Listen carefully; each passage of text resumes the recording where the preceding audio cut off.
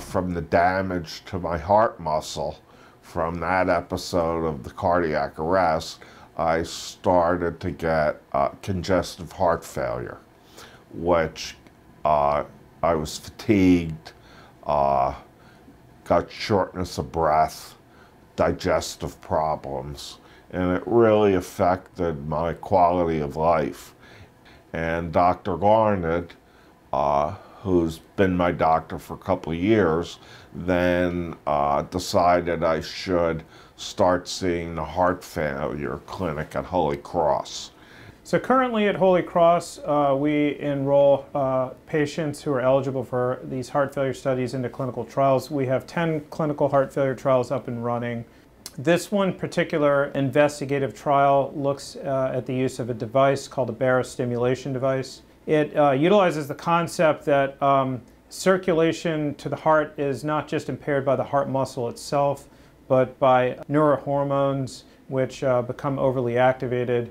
This therapy in and of itself actually creates a signaling process between the brain and the heart to allow for better circulation by stimulating a baroreceptor, which is a pressure receptor that sits on the carotid, which helps to simply help the heart relax and circulate better.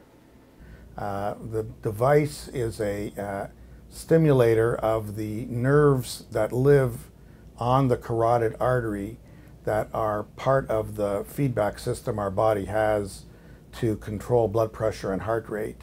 And by stimulating these nerves, we can modify the heart rate and the blood pressure to reduce the workload of the heart and hopefully keep people in less symptomatic phase of their heart failure.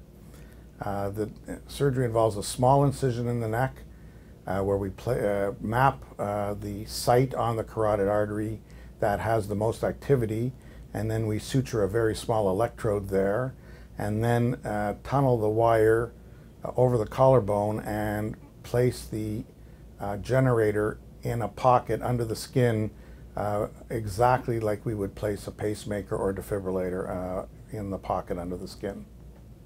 The first week I had it in, it's set at very low power, and I really could see the difference. Then after that week passed, I could see I was going back to the shortness of breath. And today, they just turned the power up on it.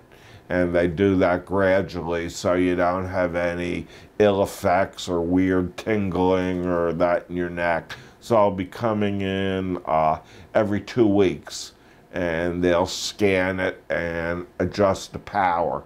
And it'll take about 2 to 3 months to get it all the way up to full power. And the whole purpose they explained to me was quality of life, how I feel. And it's not if the device is working or not working. I'm not really going to feel anything other than I'm going to feel better. But we're also helping them try to live longer. Our mission is to try to help people with these chronic diseases, such as heart failure, stay out of the hospital and have better quality of life. Our mission is to try to get patients on better therapy, because we know that often patients are not we know that patients are not placed on optimal medical therapy. But also we know that there are enormous scientific opportunities to advance the profession through better care and through clinical trials.